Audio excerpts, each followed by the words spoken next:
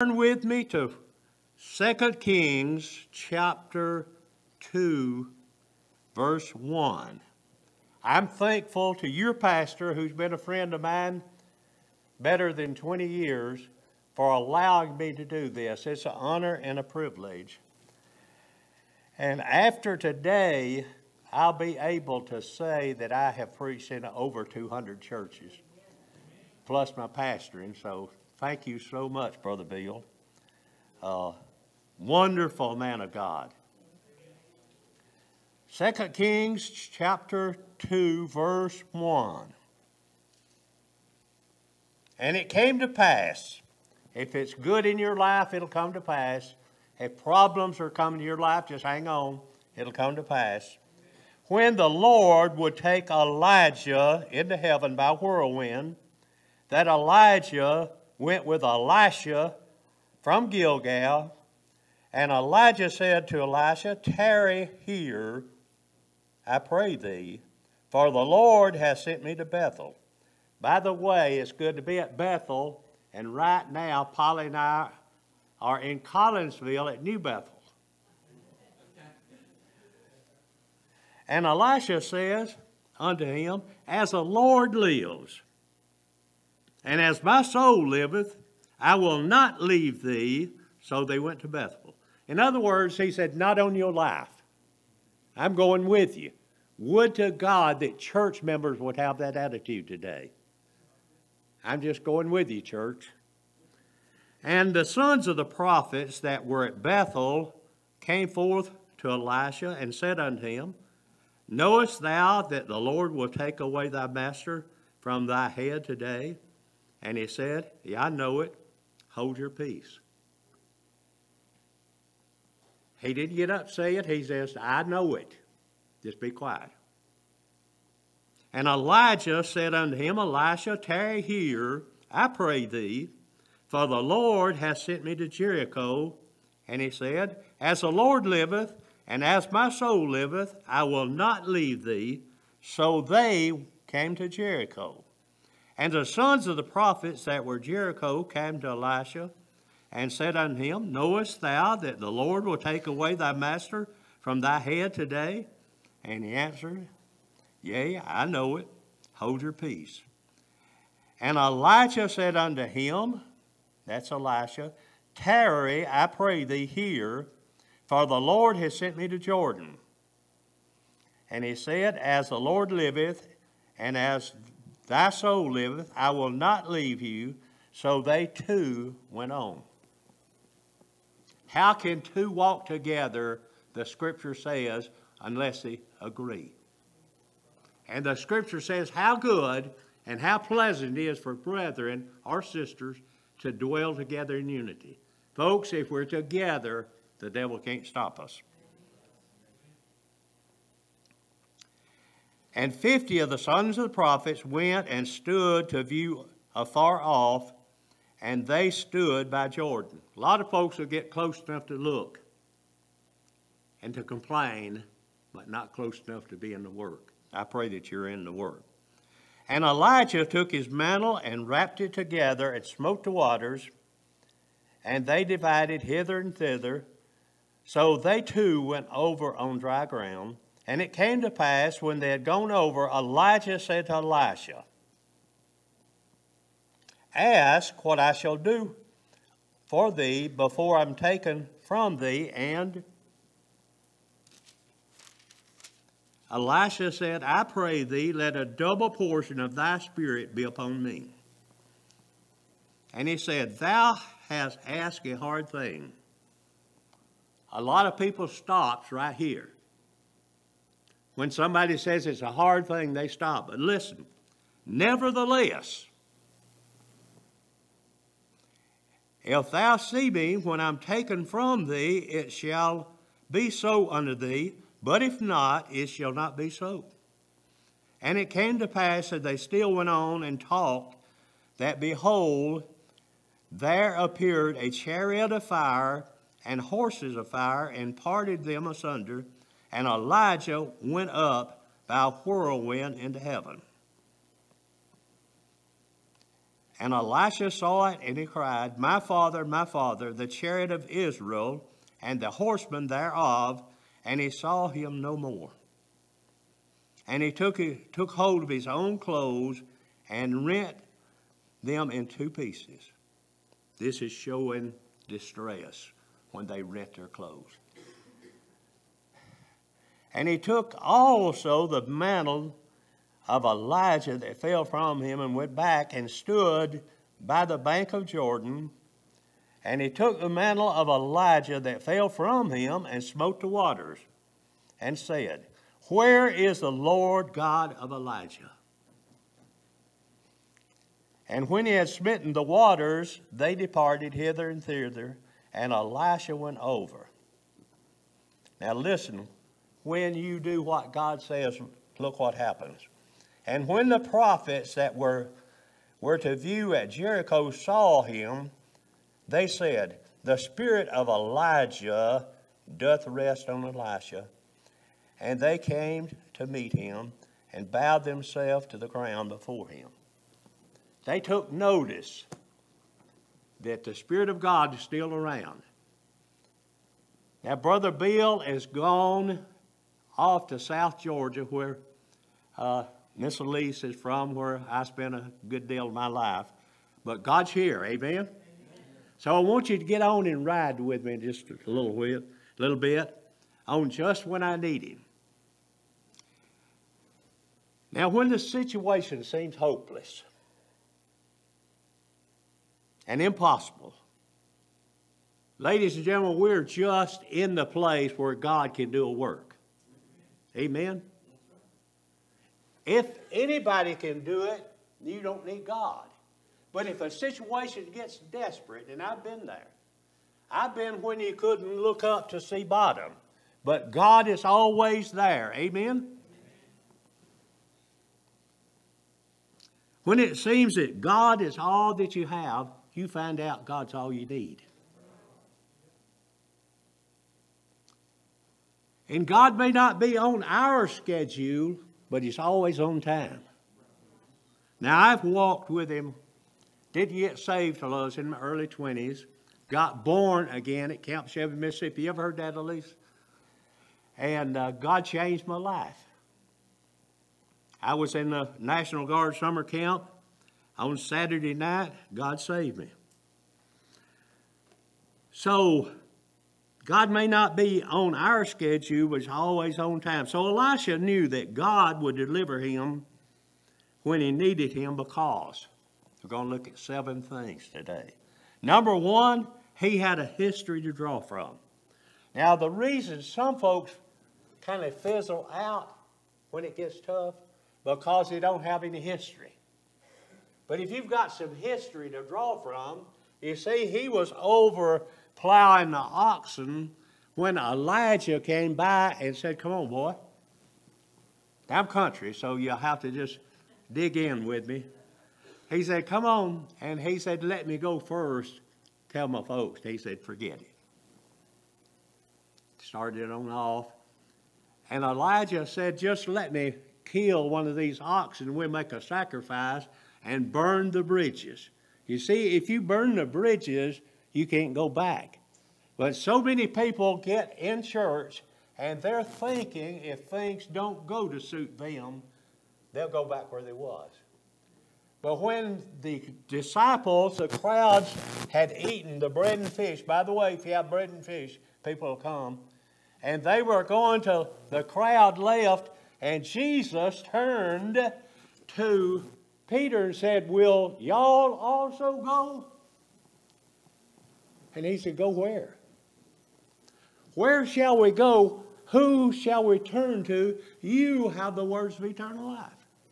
So if you've don't have a history to draw from, make use of history. Because, folks, if you don't know it, things are going to get worse. The United States of America, I'm not a prophet or son of a prophet, a gatherer of sycamore fruits or a herdsman like Amos, but I've been around long enough to tell you, some of you older heads, you've seen the best that America will ever see. Now, if you notice that China and Russia are teaming up, coming together, getting ready for that big bear to march out of the north. And you see Iran is beefing up their resources, getting ready to come from the south. Look up, because your redemption draws nigh.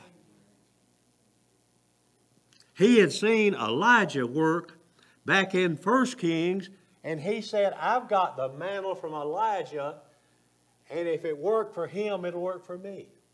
I'm thankful, I'm thrilled to death to see these young folks back here. Most of the time at our church, if one family don't show up, there's one little boy there.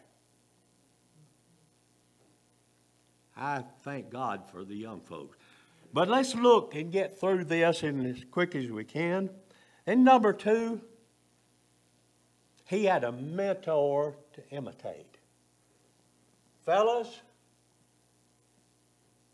you need to pick you out a young man. You ladies need to pick you out a young lady and become a mentor to them, where they can have somebody to look up to and look on when things get tough. He had a mentor to imitate.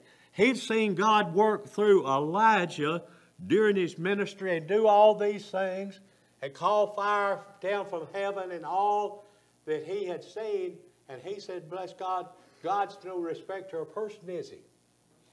So, if he can do it for him, and I've already asked him, give me a double portion of the Spirit that rests on Elijah. Now, folks, in the Baptist church, and I've been a Baptist well over 50 years. When I wasn't a Baptist, I wasn't anything but a lost boy. But we as Baptists, we have been told by those that are in left field and the wrong place that we better stay away from following the Holy Spirit of God. You see, God's not the author of confusion, so you're not going to go wrong by doing thus saith the Lord. So he had a preacher daddy to imitate. In September, Lord willing, Polly and I, by the way, Polly and I will have our first year's anniversary next Thursday. Is that right? So we're newlyweds, and if we're sweet on one another, it's just all right. We're newlyweds. But anyway, don't be afraid to follow the Spirit of God. He had a mentor to look up to. Now, grown men, listen to me. If you're not living right, don't you pull one of these young ones under your arm. You get your heart right with the Lord, and you start doing right. You see, in this day that we live, it's still all right to do right. And the Word of God is still the inspired, inerrant Word of God without any mixture of error. It's not inspired in spots, and I'm called to spot the spots. But that's for another time. Number 3, he had a passion to stir him. If you want to make me sick, I'm supposed to be nice, right, Polly? But if a preacher don't have it in his bones, and if he don't have the passion like the young man said that your pastor has, I would give you the flip of my finger for him. Now, he don't have to run and jump like me, but he needs to have the fire of God in him. He had a passion to stir him. He went back and took old Elisha's mantle and whopped that water with it. See, I got a doctorate. I can talk any way I want to. He whopped that water with it, and it spread back just like it did with his master. And when he walked across the water on the other side, those prophets, sons of the prophets, those little preacher boys, looked and said, he's got it. And folks, if you don't have it, don't try to peddle it. Amen? He said, he's just like his preacher daddy. Amen? A passion to stir him. When you sang My Chains Are Gone, I preached about almost 2 years at the Tuscumbia City Jail, and that was our theme song. And folks, if you think you called to preach, you go to the jail, and if you preach at the jail, amen. Saw many born again. And somebody said, well, preacher, that's just jailhouse religion. Could I tell you that at Faith Baptist, I baptized just a tad less than 300? And some of them didn't make it. So let me get back to the message. Aren't you proud you're born again? Amen. When's the last time you told somebody about it? When's the last time, bless God, you shared your testimony with somebody where they could hear from your own mouth what happened to you?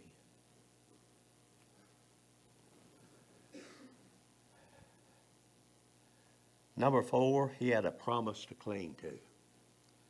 Now, I try to be 100%, but I'm not. Polly will tell you that when you get near to 100, you start forgetting a few things here. But I can still remember more than you can, so don't worry about it. Had a promise to cling to. Elijah said, son, you've asked a hard thing. Now, most Christians I know would tuck their tail between their legs and call it quits to go home. Somebody sits in their pew or gets on their little sacred cow, they'll tuck it in and go to the house.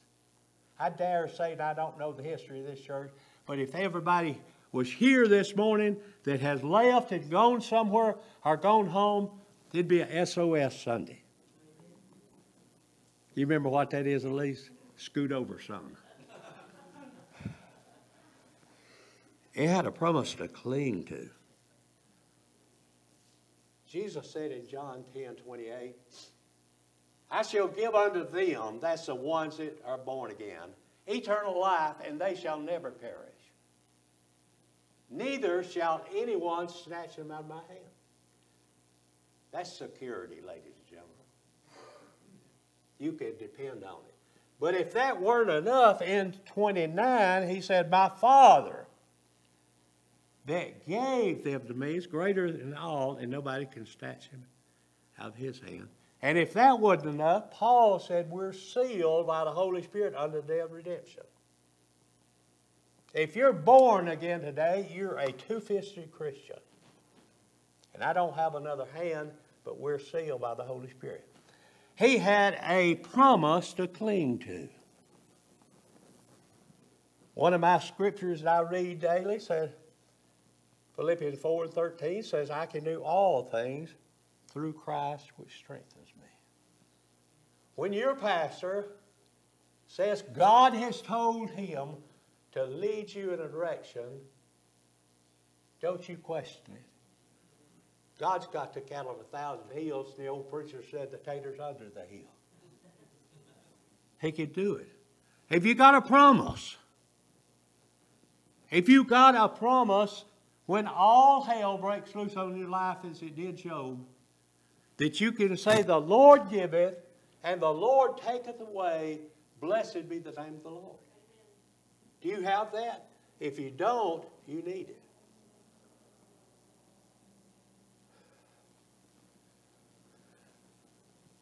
A promise. All the promises the New Testament said in Christ are yes and amen. They're positive. Do you believe that?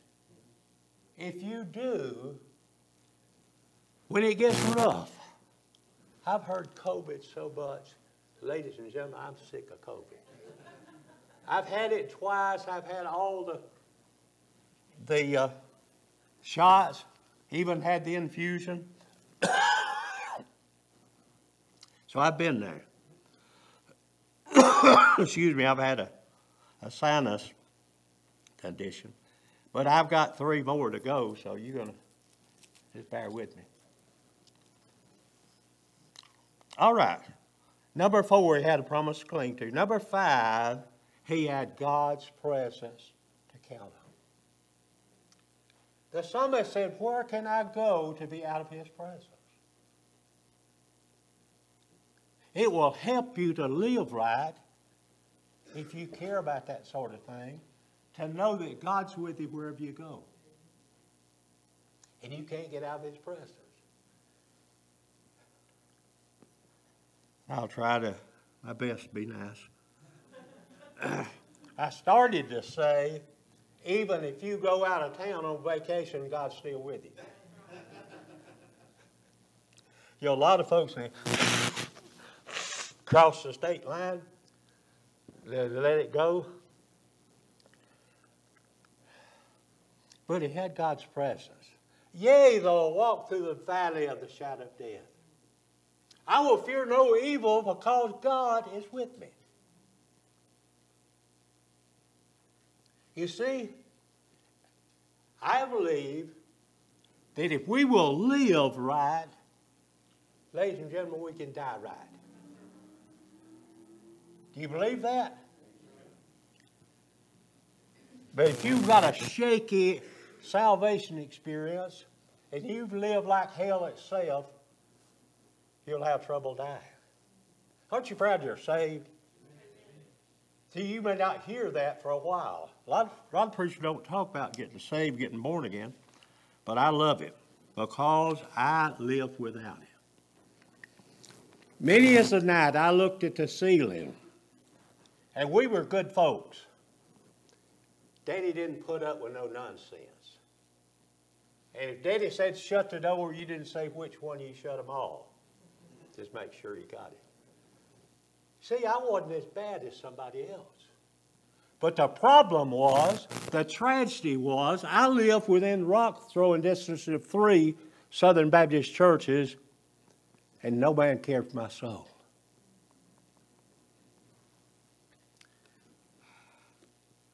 Number 6. He had God's power to demonstrate.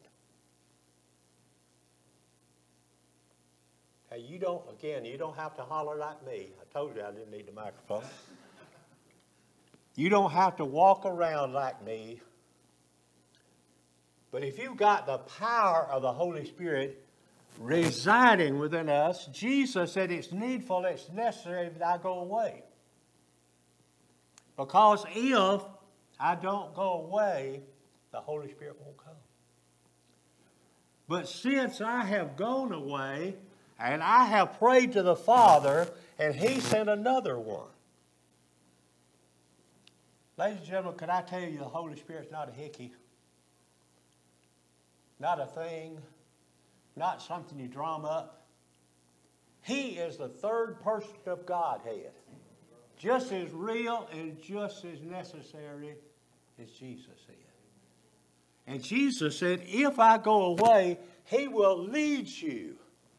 No more of this, I don't know how to live stuff. The Holy Spirit will lead you and guide you into all truth. And truth is contained right here. Somebody brings you anything, any doctrine, other than what's found in these pages, you don't listen to. And the Bible says, man that's born of woman has few days and a lot of problems. So when problems come at your house, just leave the welcome mat out. Because it's common, the Scripture says to man. Are you born again? When I start talking about these attributes of God, do you relate to it? Or do you say, I don't know what he's talking about? Again, if you don't know the Lord, I know where you're at. I told you 3 Southern Baptist churches were near us. I was pastoring a church right out of Hiawassee, Georgia. Ladies and gentlemen, the first time I went to Bible school. And I taught the young teenagers class the first time I was in vacation Bible school. So he had the power of God to demonstrate. Now, Polly and I have a habit. They say if you do something 28 days, it becomes a habit. We go out to eat a lot because it's just two of us. But I asked that waiter or waitress, could I ask you a question?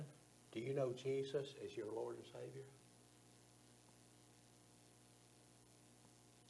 Yesterday, this sweet woman took me to Outback.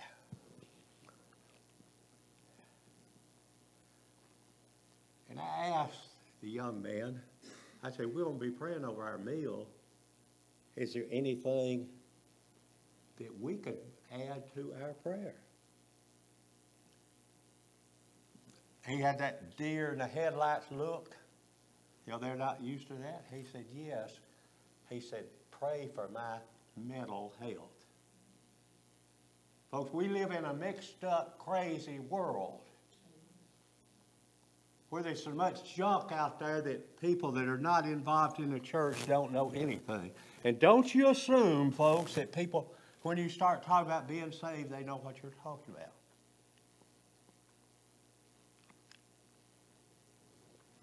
But we need to be a witness. But if you hadn't seen anything, if you hadn't participated in anything, you got nothing to witness about.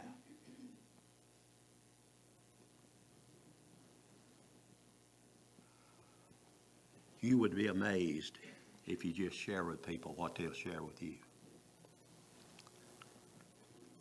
God's power to demonstrate. I guess I'm about out of time, but I've got one more. They had a God who always delivers.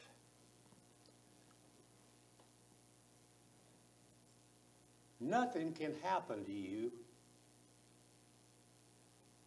if you're in the will of God that's not in His will. For we know that all things work together to those that love the Lord. Don't stop there. Those are called according to His purpose. See, a lot of folks praying and they don't have anybody to pray to. And don't you suggest to anybody that's lost that they pray. I've heard people say, I pray every night. If you're lost, you have nothing to pray to. But then the only prayer that you can pray is, God, be merciful to me, a sinner.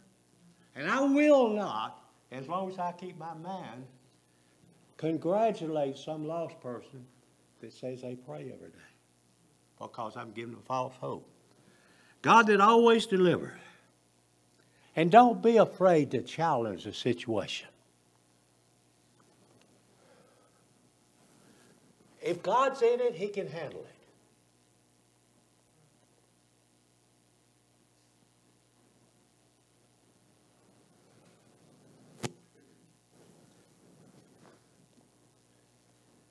How many years ago, Elise, did you?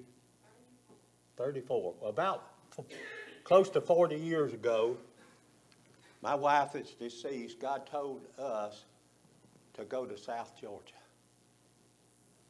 I'll jump back over here. I didn't know that was there. We didn't know anybody in South Georgia. Didn't have a job. Didn't have a place to stay. But God provided. And He blessed. And He's still blessing me in South Georgia for obedience. Don't be afraid to challenge the situation and take positive action. If you want to really spoil my day, when God gives me something and I'm excited about it, pop up one of these, well, preacher, I sure hope so.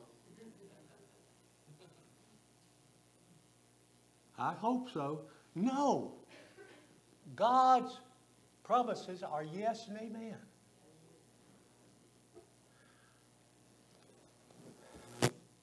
And the battle and the results belong to the Lord.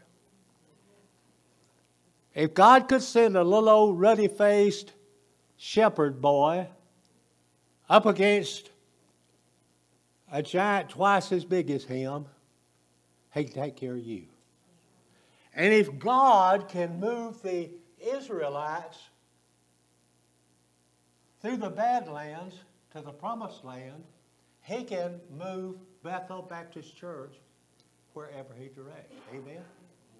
And it's exciting to walk with the Lord. Now, you can tell I'm not young anymore. I have retired and done 10 interims and pastored again, and now pastoring again, and traveled over 8 states. God can do it. Let me ask you in closing, do you know Jesus? Not about how long you've been in church. Not about how your uncle or grandpa was a preacher. Do you know Jesus personally? You see, I ask people, do you know Jesus as Lord and Savior? A lot of people want a Savior, they don't want a Lord. That means boss. So, how did he make it? He had a history to draw from. You got any history? If you don't, you need to be building. You young folks, and you older fellas and ladies, pick you out one of these kids and mentor them.